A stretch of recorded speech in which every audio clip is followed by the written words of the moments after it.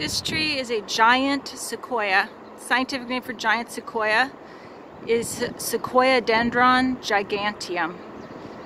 There are no native giant sequoias in Oregon, but they've been planted from their native habitat in California. You can tell it's a massive tree. It is in fact the most massive tree on Earth. Looking closely here, it has grayish colored foliage, and if you look real close at the leaves, you'll see that they are all like,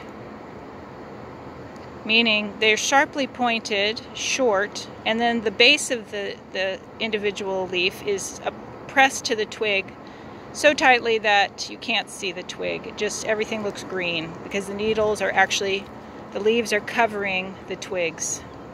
It's got a prickly texture and sort of just a sort of all grayish green color to it. And also note that the sprays do not lie flat.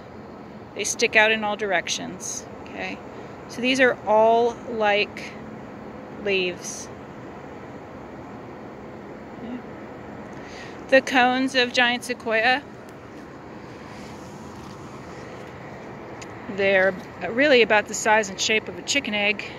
They have peltate scales, but those scales are held in a spiral arrangement, and each one is somewhat diamond shaped and wrinkly. Okay. And again, there's usually lots of these cones on the ground, so it can be a useful characteristic. Right here, there's some that are ripening on the tree. Okay. Another good characteristic for giant sequoia is the look of the tree. So at the base, it tends to be very flared out, wide, buttressed base. The bark is reddish orange, and very fibrous. And you can actually put your thumbnail right into it. It's very soft and squishy. There's great fire protection for this tree.